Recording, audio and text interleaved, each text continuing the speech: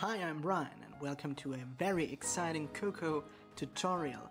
Today I'm going to show you how to create an NSView that has a background color.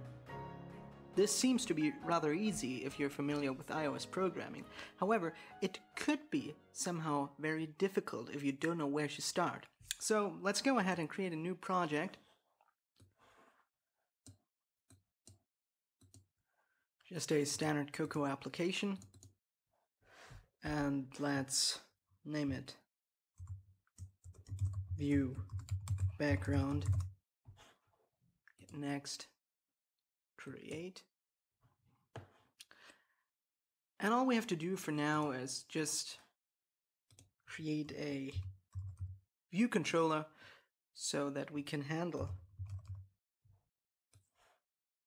everything a bit similar to iOS. So just drag the view controller to the objects here on the left side, and let's open the view in the main menu zip, and then hold your control key down and just drag the view controller to the view, and let's use the view as an outlet. And in the next step we are going to create an Objective-C class. Be aware that you have to select this Objective-C class here, not under iOS.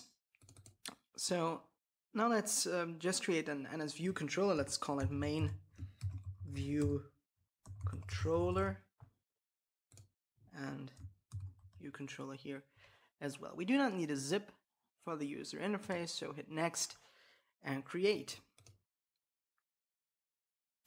So now that we have our main view controller that we can use later to do our programming, let's just connect this view controller here to the newly created class. So let's go up here to custom class and call it main view controller. Very well, now we have everything in place to create our new NSView that should be colored. And just to demonstrate why it is not that easy to create a NSView that has a background color, let's just go in our main view controller and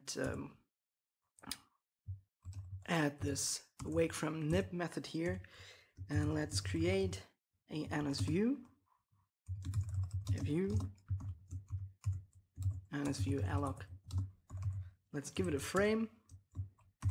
And as make rect, let's just put it the lower left corner, and width and height 100 pixels.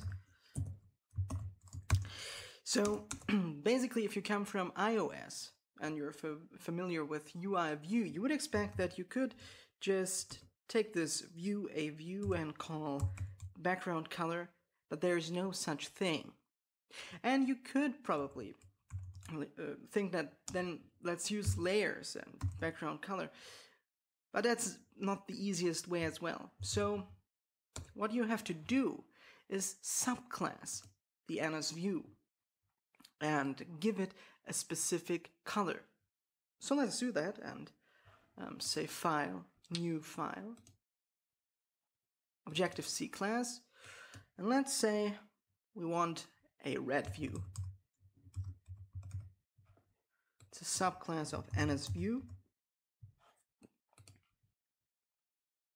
and create. So now we have the header file and the implementation file, and all we have to do now to give our view a red background is replace this comment here in the drawRect method of the view. And first of all, we need to get a CG context ref.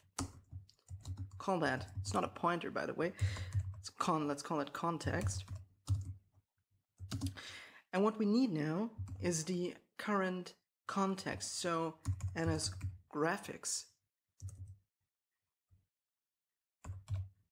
context, current context. And now we need the graphics part, and we get a little warning here because we have to cast this to a CG context ref. And with this context reference, we can now set an RGB fill color. So let's say CG context set RGB fill color. And now you can see why we need this context, because we have to place it in this method. So let's just put that in right here. And now we can give this a specific color with red, green, and blue value. 1 stands for 255 in the RGB scale. So let's say 0 for green and 0 for blue, and alpha value of 100%.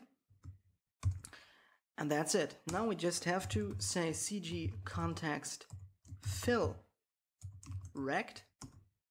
And this is our context. And the rect is NSView 2. CG rect. And this is actually the dirty rect.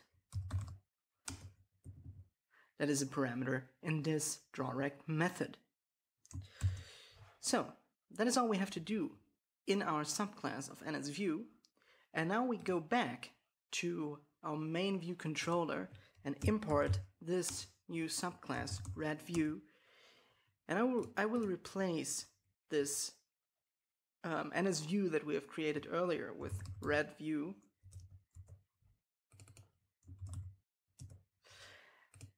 And all we have to do now is to add it to our view. Add subview, a view, and that's it.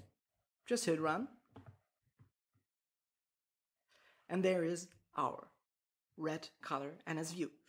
So you can see that it is basically really easy to create a colored NSView. However, it is somehow different from doing it in the iOS world using UIView.